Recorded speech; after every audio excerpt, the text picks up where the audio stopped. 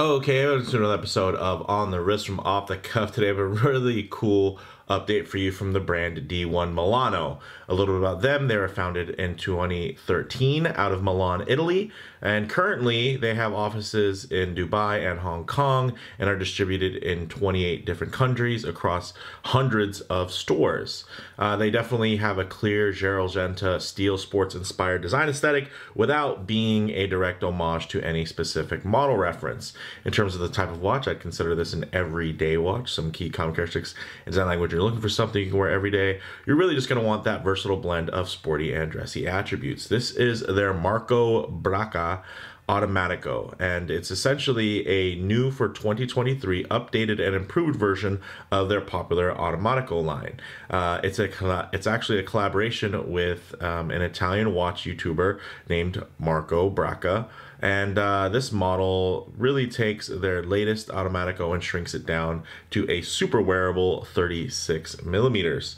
The price is also still pretty good at $695 direct from D1, and I think this was a really interesting one. When I originally reviewed the 40 millimeter variation, I was kind of like, I think a 38 millimeter would be perfect. Has the 36 millimeter changed my mind?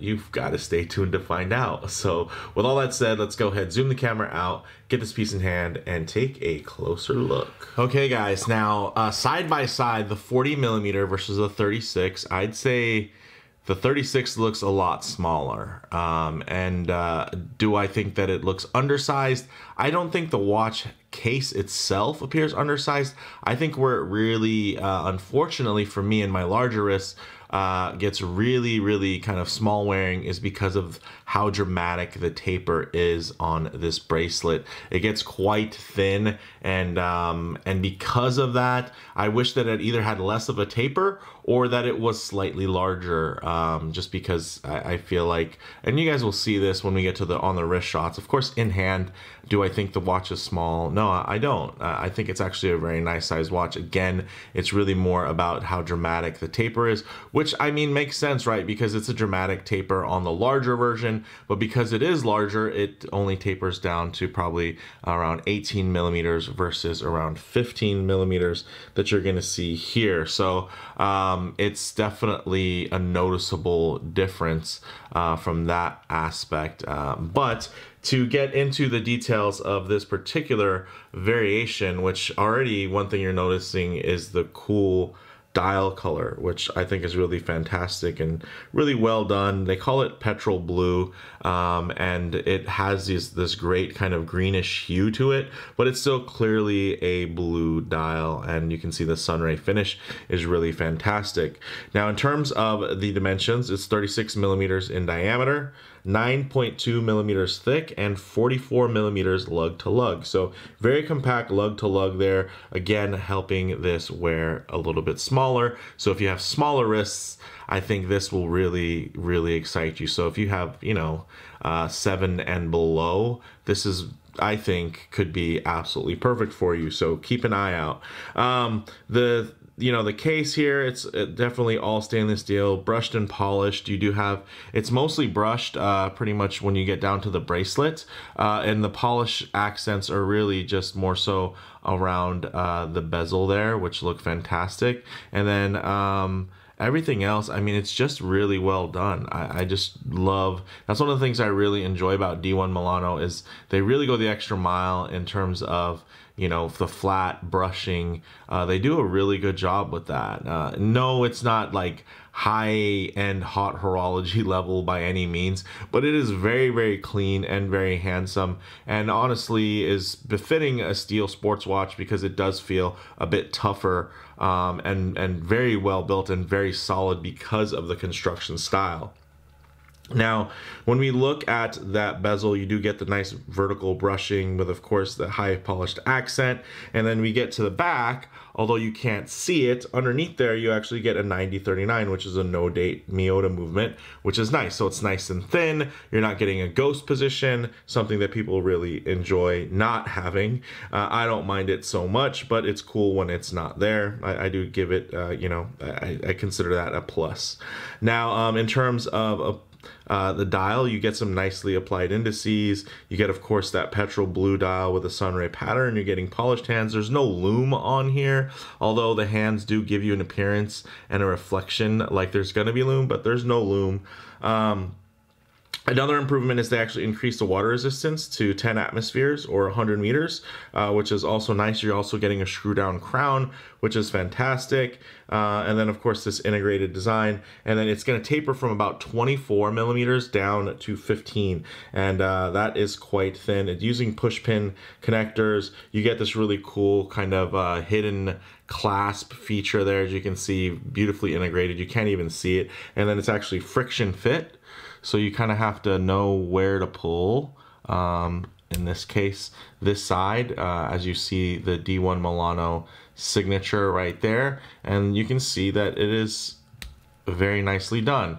It is, does take some getting used to because it is, at the end of the day, friction fit, but it also keeps things very svelte and very, very thin. And then in terms of just some differences on the dial, apart from there being no date, you can see they also broke down, which I think they did, it looks nice as well, is that outer index actually is broken down into sub-seconds versus it just being 60 minutes all the way around. So that also looks very, very nice. And you can see the difference in the blues there. One very true, sedate, kind of deep navy blue versus this petrol blue, which is really fun and really, really pops. So very, very cool. And I dig this. And one thing you probably noticed in the background is this. And this is actually a special strap that comes with it. So the good news is, if you do feel like this is a bit too drastic of a taper for you, the strap, it doesn't taper as much. It's only going to taper to 16 millimeters at the buckle, so you are going to get a little bit more thickness if you did want to swap over to the strap instead of the bracelet. For me, because of the kind of color match, actually this is a really well constructed strap, as you can see, but you probably can't see is how soft and supple this is. This is actually a really nice strap, but I really do like it on the bracelet, even though it does seem a little bit small. But on the strap, it definitely gives it a whole new look, feels a little bit more dressy, and still very premium though. Check out that signed buckle, fully milled, very, very nice. And again, great finishing, great coloring there. It definitely strikes a little bit more of the teal colorway when you look at the strap versus the dial, but of course they're different textures. The dial has a sunray pattern, and then this has a matte pattern, so there's going to be certain hues and certain shades where it's really bang on match, and then others where it's going to be, not quite as much of a match, which honestly you don't want it to be too matchy, because then it's just going to kind of look odd. And I'm sure this isn't really a popular clothing color for you to match with, so the last thing you want is something that looks super matchy. You want something that will blend really, of course, with your attire. So, but I did want to show you guys the strap because it is actually very soft, very supple, and nicely packaged even. So very cool. The whole packaging actually for D1 typically is very, very nice. And I think, of course, with this special edition, they really took it the extra mile and did some really cool things in terms of that. But I'll leave that to you guys to be surprised by once you, if you decide to pull the trigger on this piece. But with all that said, let's actually get this piece on wrist and see how it wears. Okay guys, as you can see on my 7.5 inch wrist, it wears actually on the smaller side. A lot of it has to do with, of course, the small dial and the very large bezel. And then what's crazy is, even when I get very close to the camera and there's going to be a bit of lens distortion, it still doesn't feel oversized because I mean, to my eye, it's slightly undersized. But one thing you'll notice is where it really feels undersized is when you get to the bracelet and how much that taper is there. So I'm gonna go ahead and back my wrist off of the camera just so you guys can get a better look, and then what I'll do is I'll tighten up the shot so that you guys can take a look here and just see how dramatic that taper is. So that's really where, for me anyway, it just visually doesn't look as nice as it could. I do think it does taper just a bit too much. I wish that it only would have tapered to maybe 18 millimeters, and it probably would have been okay even with the smaller bezel, I should say larger bezel and the smaller dial. But yeah, for me, a little bit out of my comfort zone being, you know, having that dramatic of a taper. But I think it still looks very good. You know, I just think it would probably look better as a slightly oversized watch on my wife's wrist, or one of my son's wrists, versus it looking like a slightly undersized watch on my wrist. So we'll go ahead and reopen this back up here. And just because we do have, of course, the model, the 40 millimeter model on hand, you guys can see for me, that looks a lot more proportional. I know it's gonna look very large. You get up close, guys, it is a large hunk of metal. And again, I would rather it be slightly too large, which I do think that still it's slightly oversized versus slightly too small there. And if we do bring it in a little bit, you can see, I think it looks a lot more proportional from this perspective. I do think it would be nice, of course, to be slightly smaller at 38 millimeters, maybe even keep this level of taper on it. It just would be slightly smaller at the upper aspects as it comes down. But I really do dig this. It's a cool design. It's a cool company. And of course, these watches in general, you know, these porthole style, Genta inspired watches are very, very popular. So of course, leave it to a popular Italian watch YouTuber to have them come out with this really nifty version, which I think on most wrists, this will be exactly what you're looking for. You know, again, my wrist is a little bit larger than the standard norms, but I will say I do not mind the way this thing looks. It is very, very nice, although, yeah, again, just slightly small. But let me know what you guys think in the comments below. Which one do you prefer on my larger wrists? You know, maybe you're gonna think that this looks really great, or maybe you'll think that neither of them look good. But it's a really cow look. It's a handsome look, and you know, it's obviously finished very nicely. So although there's no loom, what we'll do is we'll get some low light transition and closing thoughts. Okay, we'll go ahead and hit the lights here. All right, no loom, but of course I like to work in some low light transition because you're not always going to be out in the middle of a field enjoying direct sunlight.